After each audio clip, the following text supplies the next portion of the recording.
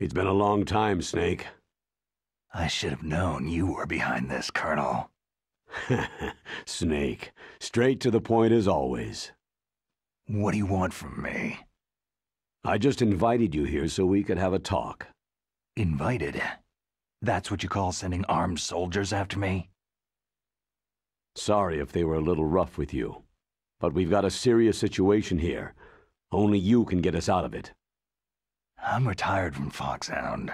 You're not my commander anymore, and I don't have to take orders from you or anyone else. You will take these orders. I know it. Excuse me. Who's this? Dr. Naomi Hunter, the unit's chief medic, an expert in gene therapy. Are you military? No, civilian. I've been sent here from ATGC. Pleasure to meet you, Snake. Don't worry, this injection won't hurt a bit. What's the shot for? What's wrong? You don't like shots? Snake, listen up. About 5 hours ago, an island in Alaska's Fox Archipelago called Shadow Moses Island was occupied by Special Ops soldiers. What soldiers? Next Generation Special Forces, led by members of Unit Foxhound. They've presented Washington with a single demand, and they say that if it isn't met, they'll launch a nuclear weapon. A nuclear weapon? I'm afraid so. You see, the island is the site of a secret nuclear weapons disposal facility. Foxhound hijacking a nuclear weapon? Now you understand how serious the situation is. You have two objectives. First, infiltrate the nuclear weapons disposal facility and rescue the two hostages. They are DARPA-Chief Donald Anderson and Kenneth Baker, president of Armstech. Those are some heavy-duty hostages. Secondly, you're to investigate whether or not the terrorists have the ability to launch a nuclear strike and stop them if they do. Any questions, Snake? Questions? I haven't even said whether I'd accept this mission. Well, you can make up your mind after you hear more about the situation.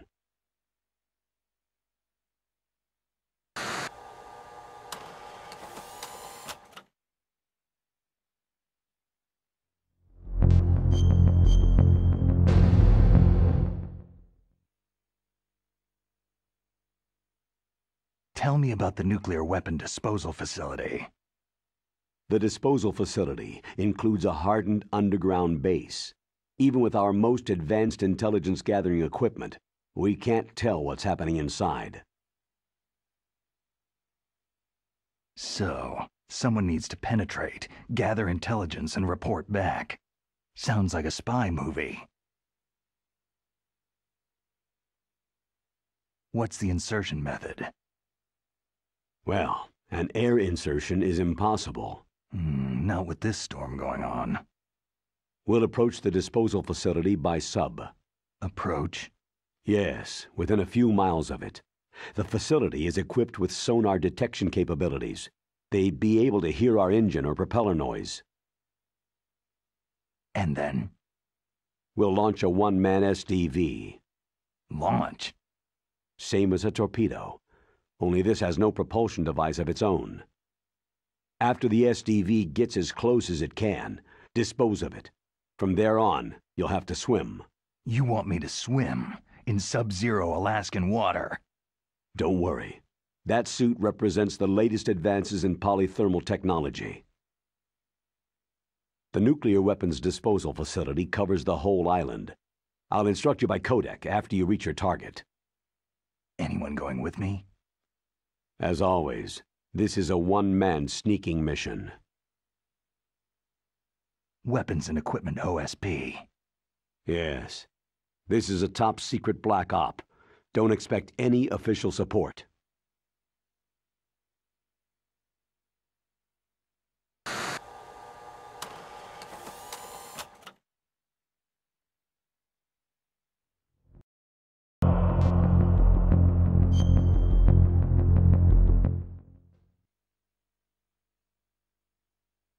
What's the time limit?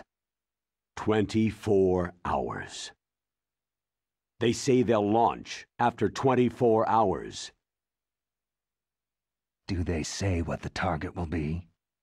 So far, they haven't mentioned the target. When did the countdown start? 5 hours ago.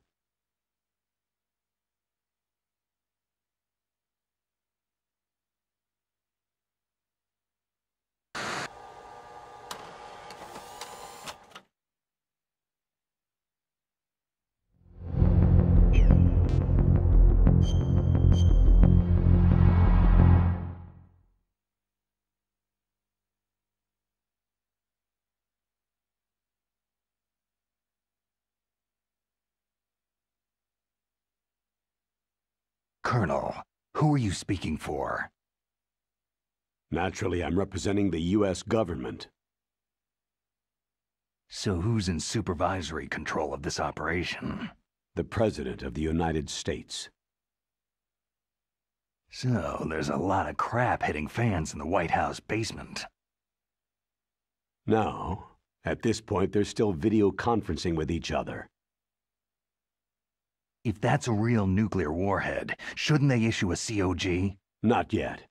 The Secretary of Defense has operational control and is fully aware of the situation. After you infiltrate, if you determine they possess nuclear launch capabilities, a COG will be issued. Well, if they haven't relocated to the nuclear shelter under Mount Washington, I suppose there isn't that much reason to worry. Yet. Is the National Security Agency in on this? Yes, and so is the DIA, the Defense Intelligence Agency. The DIA? I'm starting to get a bad feeling about this. They'll be sending us some support.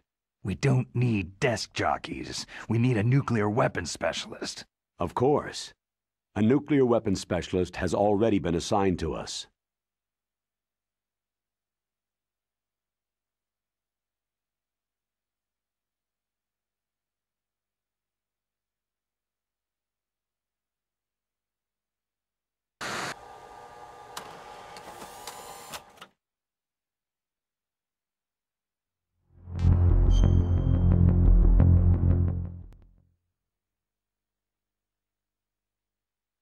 We need backup from a specialist. I'm just an amateur when it comes to nuclear weapons. I know. That's why I've requested the assistance of a military analyst named Nastasha Romanenko. She'll be providing you backup by codec.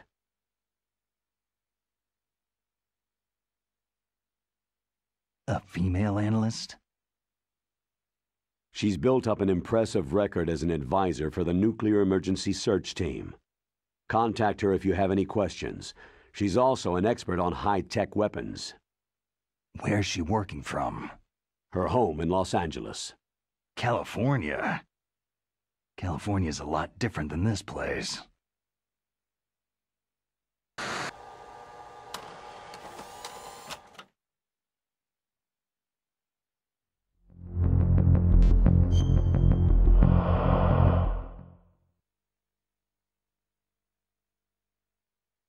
Colonel, you're retired. Why are you involved in this?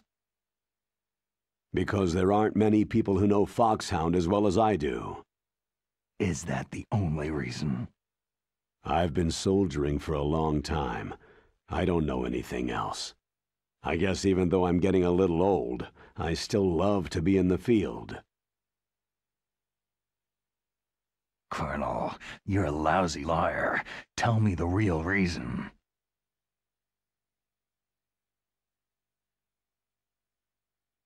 Okay, Snake. Sorry.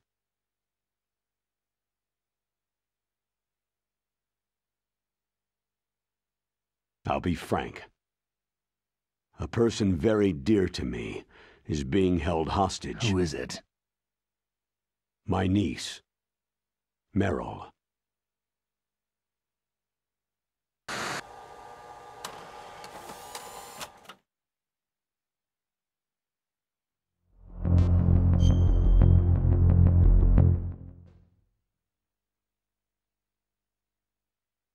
What was your niece doing there? Several soldiers were reported missing the day of the revolt, and my niece was one of those called in as an emergency replacement.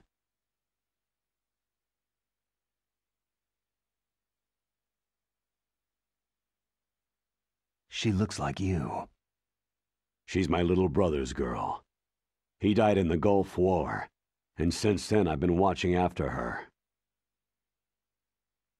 A personal motive, Colonel. That's not very soldierly. I'm retired. I'm just an old man now. And I'm your friend. Since when are we friends? I've thought of us as friends since the fall of Zanzibar land. Haven't you had enough of a moody bastard like me? No. That's the part of you I trust. Please, Snake. Save my niece, Meryl.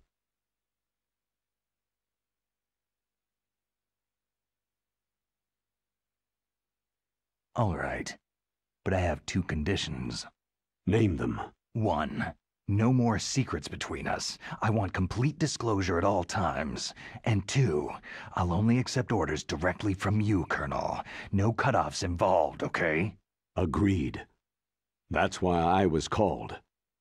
But one thing. What?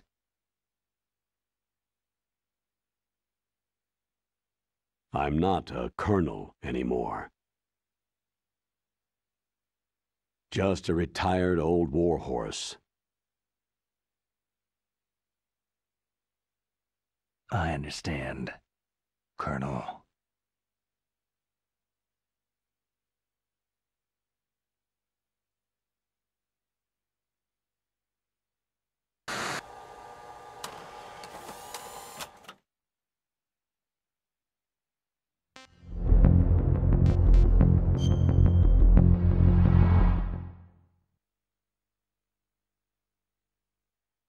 That doctor, is she part of this operation too? She was in charge of Foxhound's gene therapy. She knows more about those men than anyone else. So, she's used to seeing men naked. Make no mistake, I'm not a nurse, I am a scientist. By the way, what was that injection for? It's a combination of nanomachines and an anti-freezing peptide so that your blood and other bodily fluids don't freeze, even at subarctic temperatures. Nanomachines? Not just one kind either. There are different types which will replenish the supply of adrenaline, nutrition, and sugar in your bloodstream. Now I don't have to worry about food. I also put some nootropics in there. Say what? Nootropics, a class of drugs which will help improve your mental functioning. It'll make me smarter, huh? Anything else? Yes. It's a type of stimulant. It'll keep you alert and responsive for 12 straight hours. That was quite a cocktail. Anything else in there? Those nanomachines will also keep your Codex batteries charged up. I guess I can call you when I'm ready to go on a diet. You're welcome.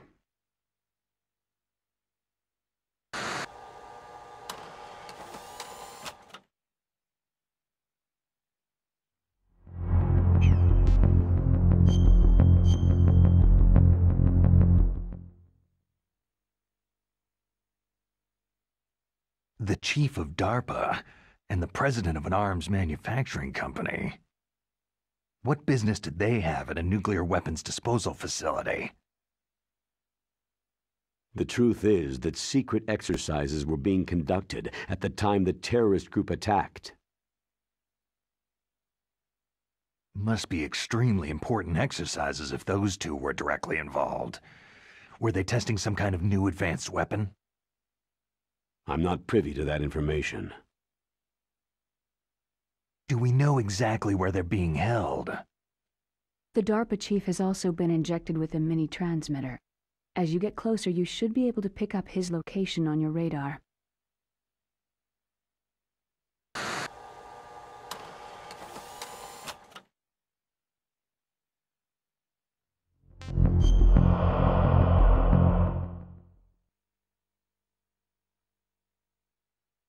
Do they really have the ability to launch a nuclear missile? They say they do. They even gave us the serial number of the warhead they plan to use. Was the number confirmed? I'm afraid so. At the very least, they've got their hands on a real nuclear warhead. Isn't there some kind of safety device to prevent this type of terrorism? Yes. Every missile and warhead in our arsenal is equipped with a PAL, which uses a discrete detonation code. PAL? Permissive Action Link. The safety control system built into all nuclear weapon systems. But even so, we can't rest easy. Why not? Because the DARPA-Chief knows the detonation code. But even if they have a nuclear warhead, it must have been removed from its missile. All the missiles on these disposal sites are supposed to be dismantled. It's not that easy to get your hands on an ICBM. That used to be true. But since the end of the Cold War, you can get anything if you can pay the money.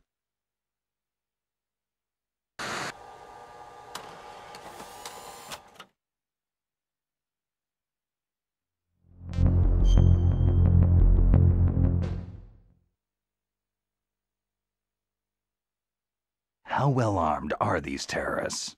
I know there was an exercise going on at the time they revolted. They're heavily armed, I'm afraid. What about their battle experience? The 6 in charge are plenty tough. After all, they're foxhound people. Hey, you're gonna make me blush. The others are next-generation special forces. They're not your average grunts either.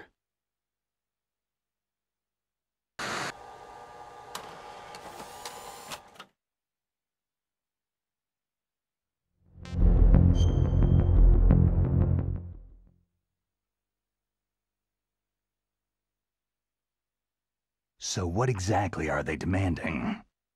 A person's remains. Remains? That's right. To be more accurate, cell specimens which contain the individual's genetic information. Cell specimens? Why would they want that? The terrorists need them.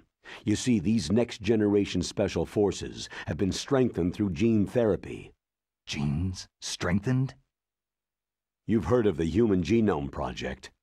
They've been mapping the human genome and they're nearly finished. Following up on this research, the military has been working towards identifying those genes which are responsible for making effective soldiers. There are genes that do that? Yes, and using gene therapy, they're able to transplant those genes into regular soldiers. Gene therapy? I'll explain this part. With gene therapy, it becomes easy to remove genes that cause sickness and disease, or, alternatively, to splice in additional genetic material. In other words, we can overcome all sorts of genetic diseases and at the same time add genetic characteristics as desired. Okay, and so if you knew what genes were responsible for making the perfect soldier, you could implant them in the same way, right? Yes, we could. But it all depends on being able to isolate and identify those soldier genes. And in order to do that, it's helpful if you can study the genetic information of one of the greatest soldiers ever.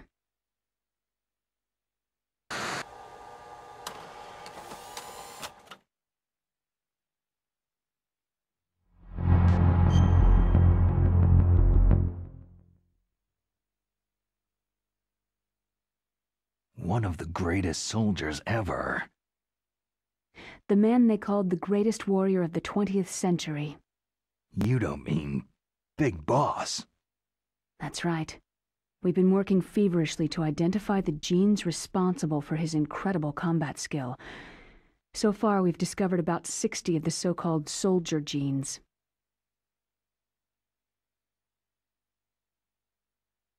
So his body was recovered after all. Yes, and his cells have remained frozen in a cryochamber. His genetic information is a priceless treasure to mankind. Priceless to the military, perhaps. His body was burned severely, but it was possible to restore his DNA profile from just a single strand of his hair. Oh, heck, it's like some kind of dinosaur theme park. And you're gonna put these genes into soldiers? Yes. We'll use a process that I discovered called gene targeting. The strongest soldiers don't become what they are by acquiring their skills through training or experience. We now know that hereditary factors are far more crucial for creating superior soldiers. Snake, we can't hand over his body. It's more strategically important than any weapon of mass destruction. I hear the terrorists are calling themselves the Sons of Big Boss.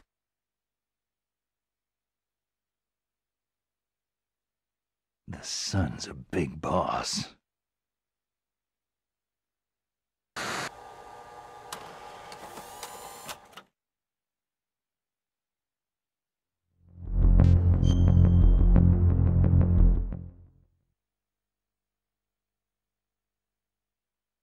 Tell me about these next-generation special forces. They started out as an anti-terrorist special ops unit, made up of former members of biochem units, technical escort units, and the nuclear emergency search team. Their purpose was to respond to threats involving next-generation weapons of mass destruction, including NBC weapons. Until they were added, that is. Who's they? These guys didn't start out as regular army. Looks like a pretty international group. Mercenaries? Yeah, and it gets worse. Most of them were from a merc agency that I think you're familiar with. They were part of Big Boss's private guard. And after Big Boss went down, the military just bought out all their contracts.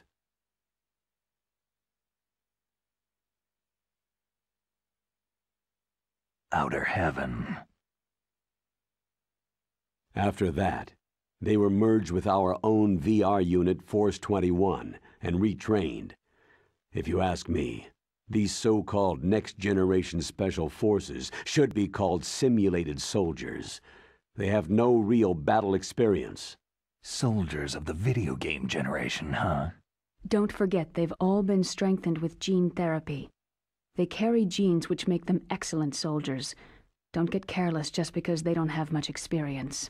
I thought international law banned the military use of genetic therapy. Yes, but those are just declarations, not actual treaties. The interesting thing is that nearly every member of the unit conspired in this attack.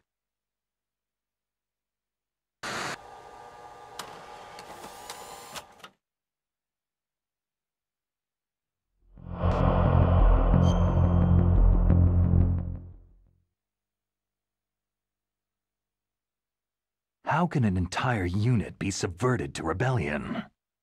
They're calling it a revolution. Since they all went through the same gene therapy, they probably felt closer than brothers. They see the unit as their only family. The Sons of Big Boss. But if they were regular army, they must have been interviewed periodically by army counselors. According to their files, they all got straight A's on their psychological tests. They all seemed like fine, upstanding, patriotic soldiers. But they all took part in the uprising? No. Several people didn't show up on the day of the exercise. That's why there was a resupply of troops. Was there any sign recently that something might be wrong? There was a report a month ago that they were acting strangely. Apparently they consulted classified information about the soldier genes and performed their own gene therapy experiments. They can do that, even without you? Well, our gene therapy process is almost completely automated, and besides that, they're all geniuses with IQs over 180. Even the existence of this genome army is a national secret of the highest order. We had been hoping to investigate this thing quietly and deal with it behind closed doors.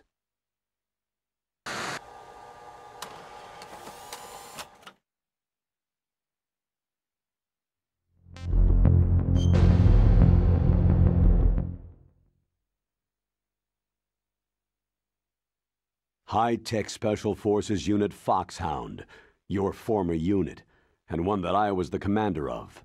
An elite group combining firepower and expertise. They're every bit as good as when I was commanding them. So they're still around. There are 6 members of Foxhound involved in this terrorist activity. Psycho Mantis, with his powerful psychic abilities. Sniper Wolf, the beautiful and deadly sharpshooter. Decoy Octopus, master of disguise.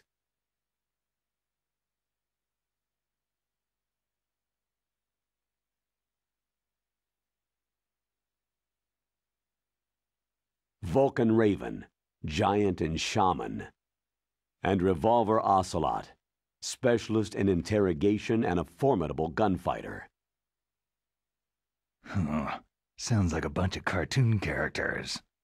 And finally, in charge of them, Foxhound Squad Leader, Liquid Snake.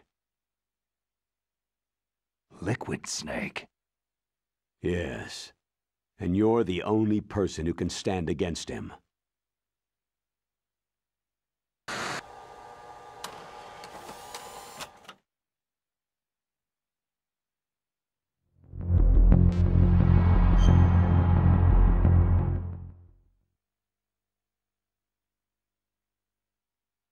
Liquid Snake? Liquid Snake, the man who shares your code name, the solid versus the liquid. Tell me what you know. He fought in the Gulf War as a teenager, the youngest person in the SAS. His job was to track down and destroy mobile Scud missile launching platforms. You were there too, I believe.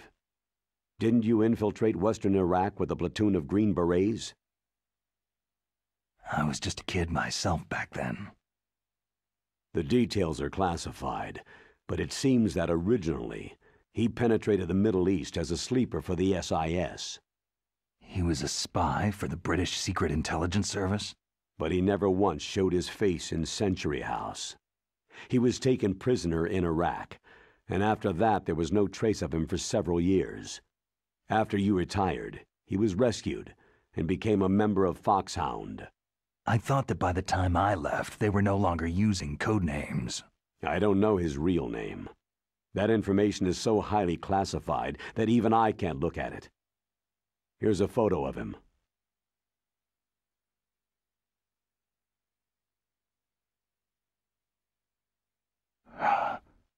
Pretty shocking, huh? His skin tone is different, but otherwise, you two are exact duplicates. I have a twin? I don't know the details, but it seems so. That's why we really need you for this mission. You're the only one who can beat him. Now that I've met you, I know. You've got something that he doesn't. Why don't I find that thought more comforting?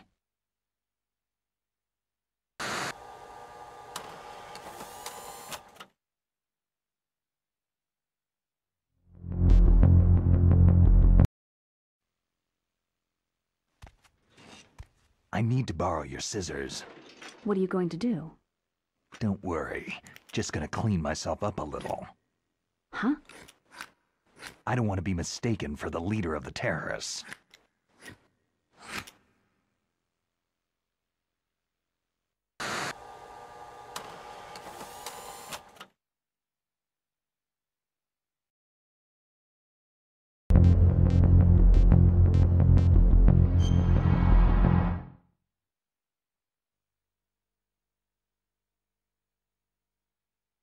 Colonel, I'm off duty now. Let me go back to Twin Lakes. Why, Snake? Is your life in Alaska all that great? There's a dog sled race this week. Next Saturday I have to be in Anchorage. The Iditarod, the longest sled race in the world. When did you become a dog musher? Right now, my 50 huskies are my only family. I've got to take care of them. Don't worry about your dogs. What do you mean? I'm sorry, Snake, but this vessel is headed for the Bering Sea. There's no room for debate. I told you, even if I do owe you, I don't owe anything to this army or this country. You will accept this assignment. Why should I be stupid enough to do that? I'm no patriot. You're being indicted by the military. You committed a whole lot of crimes of treachery during your days as an agent. Oh, I see. Blackmail.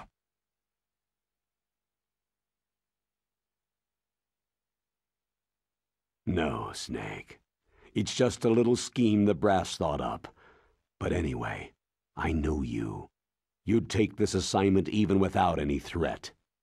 What's that supposed to mean? You are a natural-born soldier.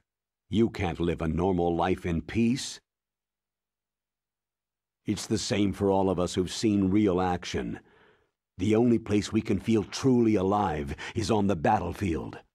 I'm a soldier too. I know those feelings of powerlessness, frustration that you feel every day. You've tried to play the Boy Scout out there in Alaska, but you can't race dogs in the snow forever. Why don't you come back to us and be a soldier again? You think my life is some kind of a joke? Snake, I just want to give you back your purpose in life.